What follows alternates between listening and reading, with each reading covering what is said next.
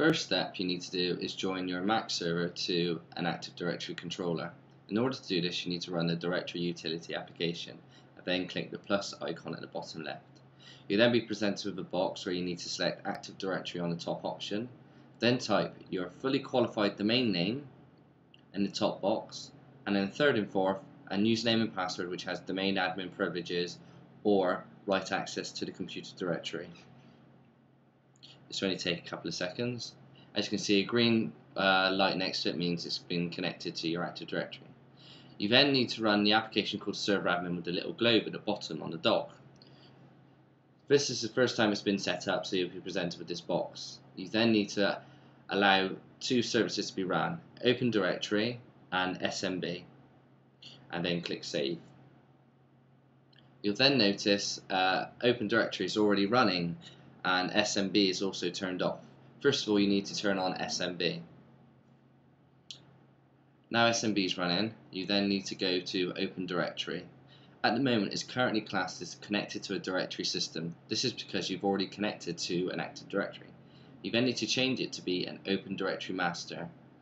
Then provide a directory admin username and password. Simple. And then click Continue. This will only take a couple of seconds. Then done, this means that the Active Directory is now allowed to work with Open Directory. But the process you've gone will turn off Kerberos on your Open Directory box. This means that there will be no conflicts in information. As you can see, provided Kerberos is currently turned off. But if you look in SMB, the realm is currently pointing to domain.com, which is the Active Directory controller. Now this is done, you now can administrate your Open Directory or your accounts. So to do this, if you go to Workgroup Manager and then click put your username and password and connect, you'll notice at the top where it says View in Directory, you can now click Active Directory. Then click Active Directory. And then you can see all of your Active Directory students and all of your user accounts. You can also see the home directory, which is currently pointing to. This is all picked up off all of the attributes of the user account. Now you're going to be shown how to set up groups in Open Directory and allow them to be linked with Active Directory groups. You need to go back to your LDAP 127001 account, and now we're going to create a group. First, you need to authenticate on the right with the padlock with your directory admin details. And now we're going to create the group. For this example, we're going to create one called Students Group. You cannot have the groups the same name as your Active Directory group.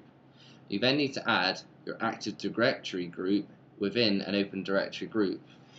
To do this, just search your Active Directory or groups and then type in your student group and then drag it across.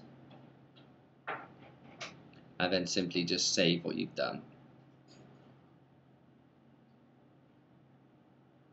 Now you can set preference options.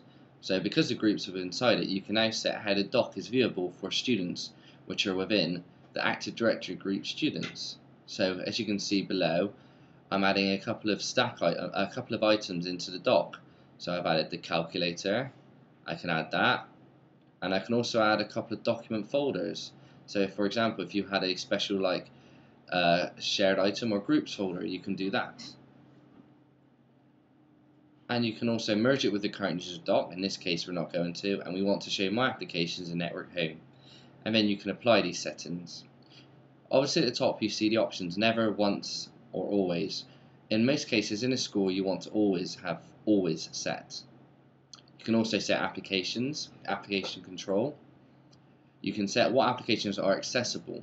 This is a very useful utility even in a school environment. You can set which applications and which folders can be accessed. As you can see, I'm selecting a number of applications there, for example. And now I can just simply click Add.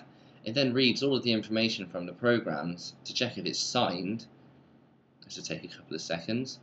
And then it will add it to the list. As you can see, all the applications there, and then you apply.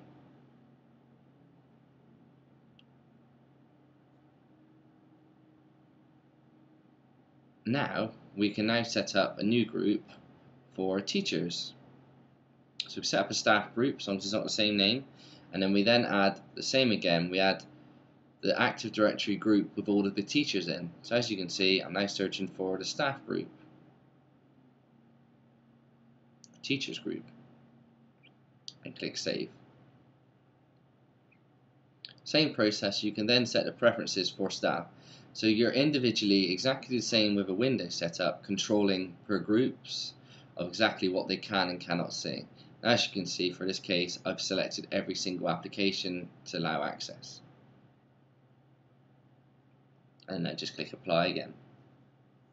And that is how you set up your Mac server from scratch to join to an Active Directory controller, and how to administrate your users and groups within 5 to 6 minutes.